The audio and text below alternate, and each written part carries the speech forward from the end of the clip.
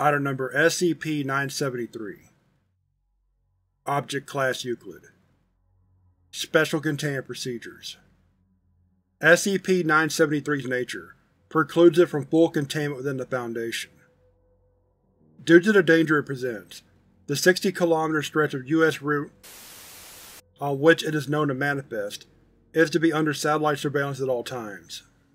Any vehicles attempting to travel the designated section of highway between 2200 and 0430 are to be diverted to the detours and exits and by Foundation personnel.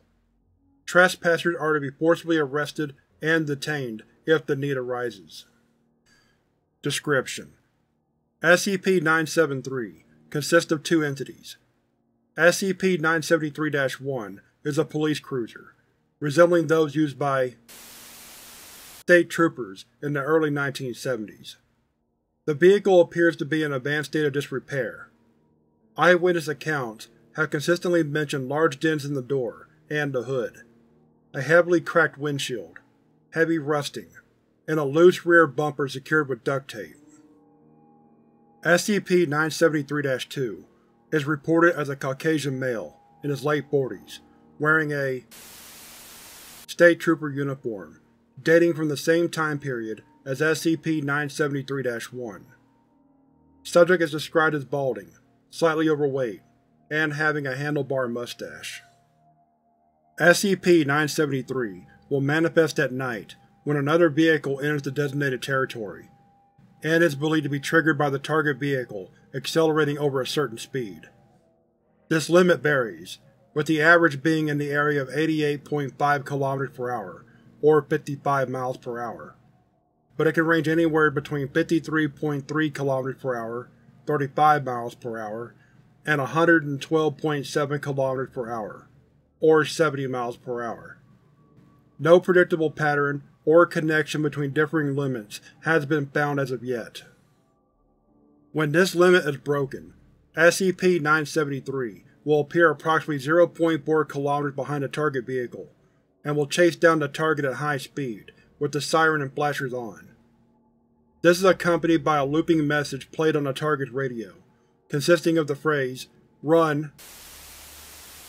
In % of cases, the target will flee with SCP-973 in pursuit, and will be overtaken in 1 to 6 minutes. At this point, the remains of 34 individuals and 19 vehicles have been found within 6.4 km of the affected roadway. The range of damage done to bodies include evisceration, rape, and 3 cases where the body had been damaged by the impact to the point that visual identification was impossible.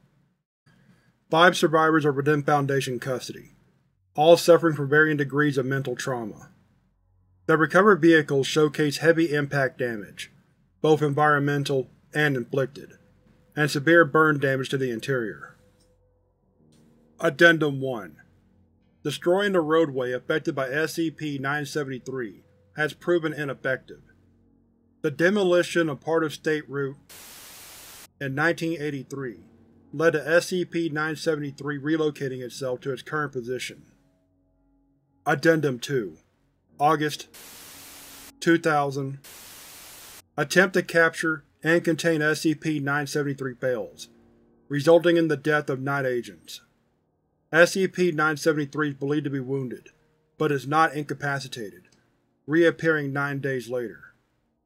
First-hand accounts indicate a change in SCP-973-2's appearance, as shown in this excerpt from the post-mission interview of Agent. I can't really say. He just looked different. His eyes were red, I remember that, and his mouth was just this black hole. No teeth, no tongue, just a hole. I was too busy shooting at him to get a better look than that. Addendum 3.